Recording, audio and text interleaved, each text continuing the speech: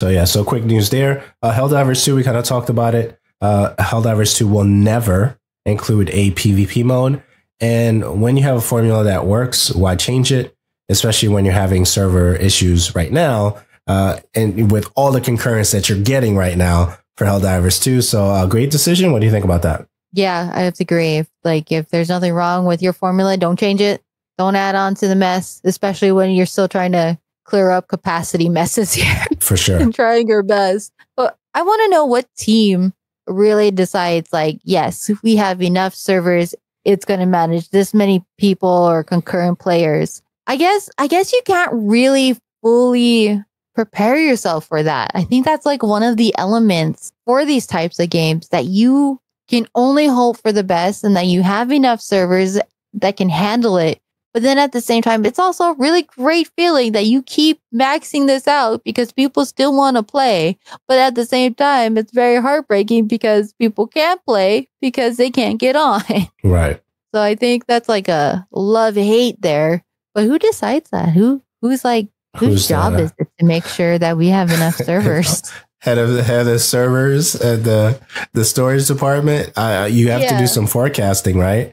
So when you think about games that have been major concurrence on PlayStation, I don't know. I don't even know before this one. What would be a major game that would be this massive for PlayStation? So I don't know. If you know, let me know. I don't know. 14? Okay, fair enough. All right, so you have to forecast a certain amount, and then you implement on top of that, which is, and we've seen it work the other way, where companies don't forecast properly and they have server issues out of the gate, right? So they buffered enough to be where they are. So not at launch where, I don't know, you pick a game, if it's an EA title or any other title that had issues out of the gate because they didn't buffer enough, servers, then you have major problems. Payday may have had some issues at launch. Payday 3, okay, from what I recall, based on the headlines and stuff like that. So then you have to add, later on, but you're taking a risk not making that decision. And they're doing good right now. Helldivers 2 is doing really good right now. I may have to just buy it and just stop playing. I'm tripping. I didn't buy it yet, but I'm this game is everybody's going crazy with this game right now. I'll think about it. I don't have enough time. Somebody needs to we have to make days longer. We have to get you more time. We have to do it. I don't know when I'm going to find it. We got to figure it out. I got to quit my job. I mean, that's not viable.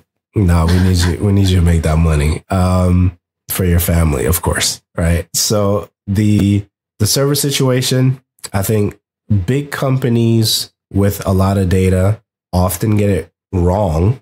We've seen in the past, and companies that seem to come out of nowhere get it pretty right. Castle Crashers out of the gate, older game, I know, 2010, I believe, give or take, one of my favorite games. Out of the gate, multiplayer was not good. But over time, they got it right. Now, is that because Behemoth was a particular size by way of company? Maybe. But now the game is flourishing. Scott Pilgrim, another game. Did they get it right out of the gate? I don't remember. But why did I think about Scott Pilgrim? Something must have gone. It must have gone. I don't think it was server issues, though, because I don't think that mattered for Scott Pilgrim. Because they do have multiplayer. They do.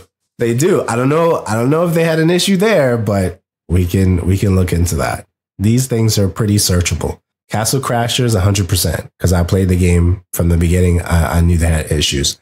Some of the EA titles out of the gate had some issues with multiplayer and server issues. Payday 3, I believe, don't quote me on that, I may have to double check with a buddy of mine, had some issues. So this issue for Helldivers is a positive because they went over the concurrent of Destiny 2. They beat that, which is 333,000, plus, whatever it was, right? But I think that with the data that we've had over the years, you can kind of plan for that. Now, did PlayStation know that Helldivers 2 was going to be a huge success, which is a topic that I didn't think we'd spend that much time on, but here we are. I don't know. But they must have known something to not put it on the other platforms. So, Yeah. So there's that. Any other thoughts here? No. Yeah. So check out Helldivers 2. I need to.